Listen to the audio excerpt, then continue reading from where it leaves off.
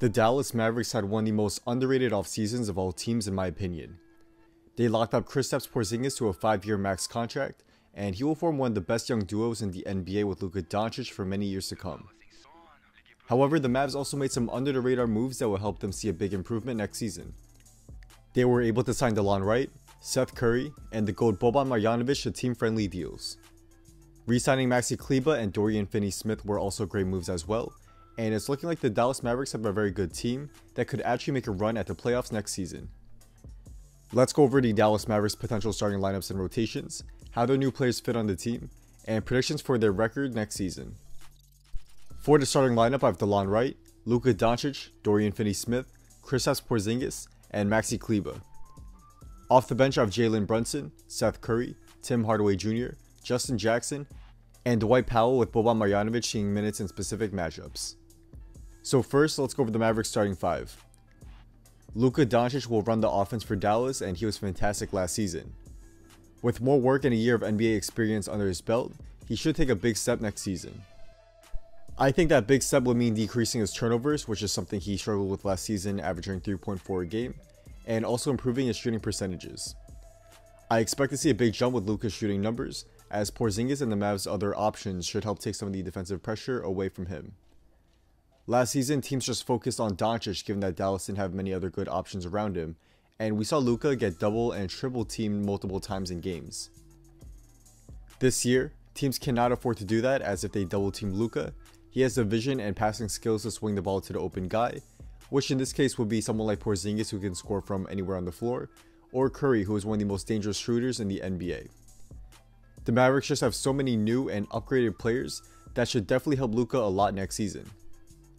But the big story next season for the Dallas Mavericks will be how Kristaps Porzingis will play. Porzingis is coming off an ACL tear from 2 seasons ago, and he will look to get back to his former self with the Knicks. People may have forgotten just how good Porzingis was when he was healthy, as he was a legitimate number 1 option on a team who can get a bucket whenever he wants. He's a very good 3-point shooter, which helps space the floor for Doncic and others, and he is a great finisher at the rim given his incredible length and athleticism. He'll get to play with another star in Doncic, which should take some pressure off of him, as he didn't get a chance to play with another up-and-coming young star like Doncic with the Knicks. I think it will take Porzingis some time to get back to his old form, and I think the Mavs will likely put him on a minutes restriction early on.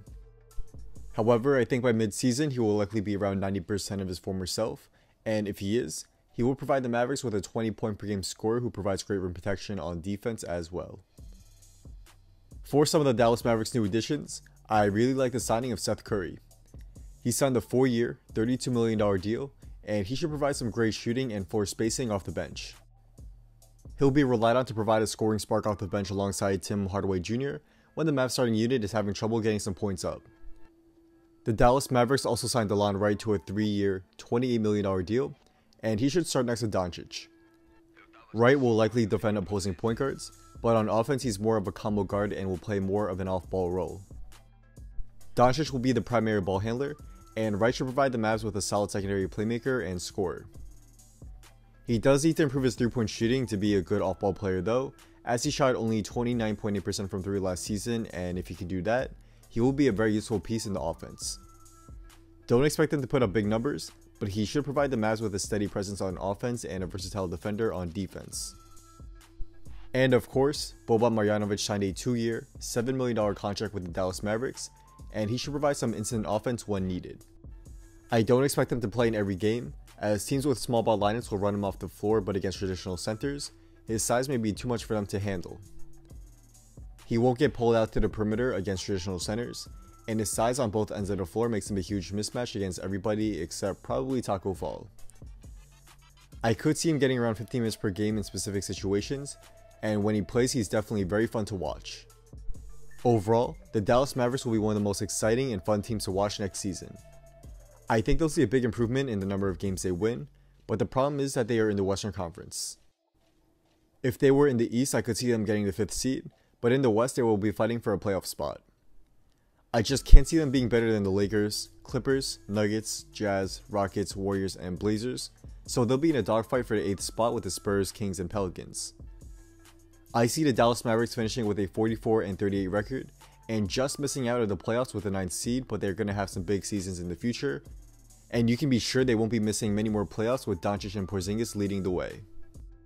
So that's a wrap. Thank you all for watching. If you guys enjoyed this video and want to see more daily NBA content just like this, be sure to drop a like and subscribe, and also be sure to turn on post notifications so you can stay updated on my newest video will be coming out.